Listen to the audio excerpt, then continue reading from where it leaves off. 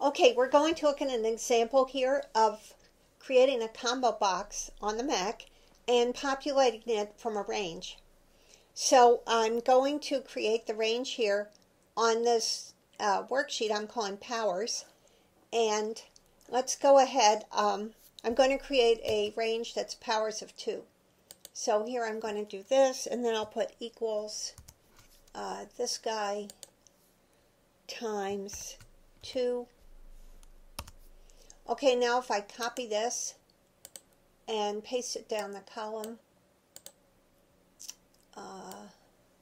let's see. Okay, I have a nice little list of powers of 2. And now I'd like to make this into a named range. So let's just select it.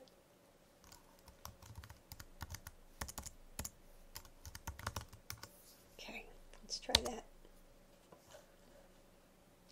Okay, so this should have created our name. Now, let's go over to Developer, and we're going to set up a user form.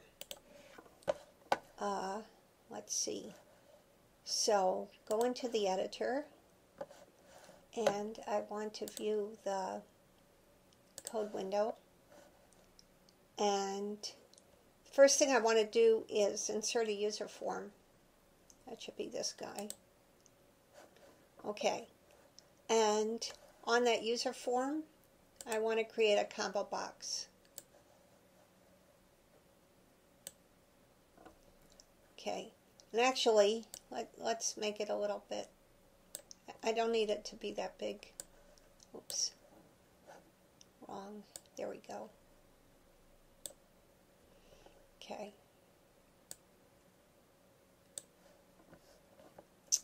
And let's get this properties list out here. So I'm going to name this combo box CMB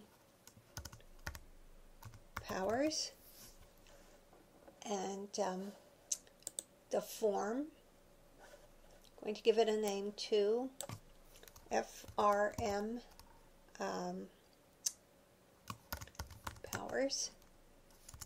Let's call it form combo demo. Okay. And now I want to write some code for it. First, let's do this. In this workbook, let's view the code, and I'm going to do my usual option explicit, and then do just something to show the form. So let's do sub workbook open, and we'll just do form combo demo dot show. Okay, so when I open my workbook, this form will show up. All right, I'll save that much. Let's see. Of course, we're going to want this as a macro-enabled workbook, and I'm going to call this combo demo. Okay.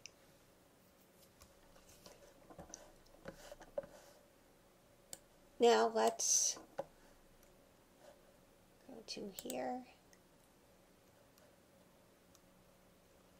and show the code. I'll put option explicit again, and then I'm going to initialize it by loading the values from my range. So sub user form initialize. Okay, and now to go through the range cell by cell and extract the values and put them in the user form, I'm going to need a variable of type range. So dim a cell as range, and then I'm going to use a for each loop. So for each a cell in range 2 powers, and I'll put my next here. Okay, and then what I want to do is for my ComboBox powers dot add item, and it's going to be a cell dot value. Okay, let's save that. And let's give it a shot.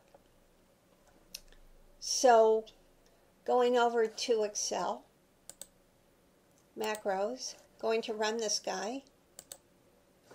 Here's my user form, and okay, I don't see my list though.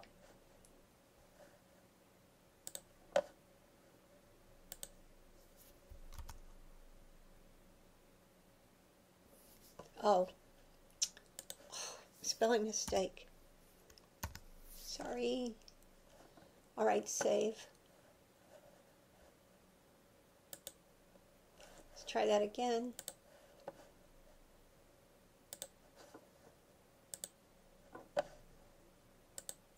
Okay, and now you see all the powers are there and available. All right, that shows you what to do.